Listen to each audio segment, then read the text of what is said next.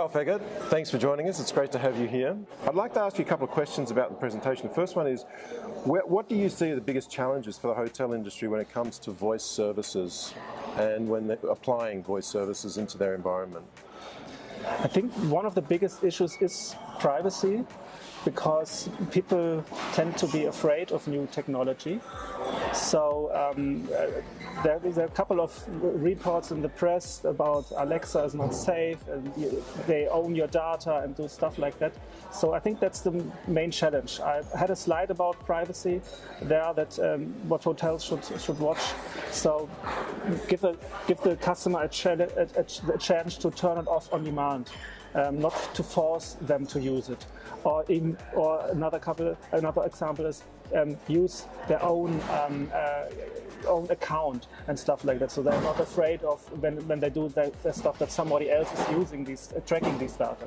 So I think that's one big issue, and the other issue might be the technical part about how to provide each room with a device and make sure that they are connected. You need a very good Wi-Fi to make it run. If your Wi-Fi is not that good, you need to do your homework first before you think about putting Alexa devices or Google Assistant devices in the rooms. Right. Now, when you say Wi-Fi, you mean not just the network infrastructure, but the internet connection as well, yes, right? Yes. The bandwidth available. Yes. Each device needs to communicate with the Amazon service or Google service, so they need a good connection to work properly. Right.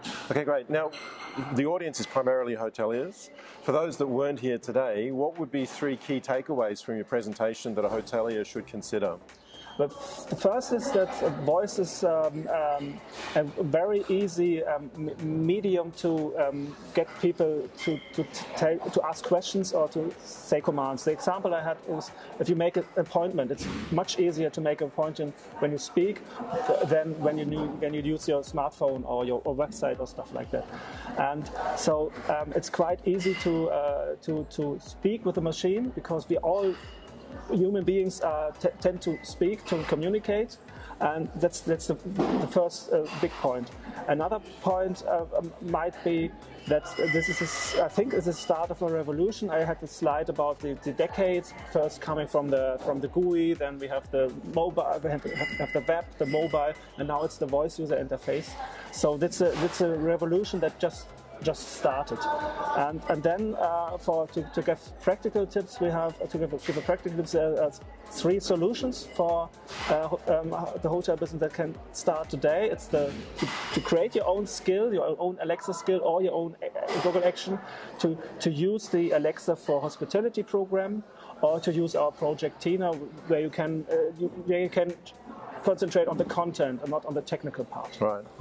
Now, with voice services becoming more and more prevalent, the actual booker, the person looking to book a trip, will start to use voice services a lot more now, especially how Google is supporting that ecosystem. What would be some of the main advice, or what would be the top advice you give a hotel when it comes to their actual booking engine within their own website to be able to support voice services? What do they need to consider moving forward? I think one good tip is to start early and try to know that you will make mistakes in the beginning. No one can build a voice application and make it right at the first place. So just start with a little idea, with a little program, and then try to get the whole thing. If it comes to booking, you need no one will place a voice command with all information you need for that booking. So you need to build dialogues. You need to know, I have this information, but I'm missing that. So you need to make a natural dialogue to ask people to fill in all the data you know. If you have a big form on an application, it's quite easy. You know how many rooms, how many people, where you want to stay, if you want a double room, single room, and you need to collect all this information, build in a dialogue, a natural dialogue. Yeah, awesome. Okay, great. Ralf, thank you so much. It's great to have you. Thank you.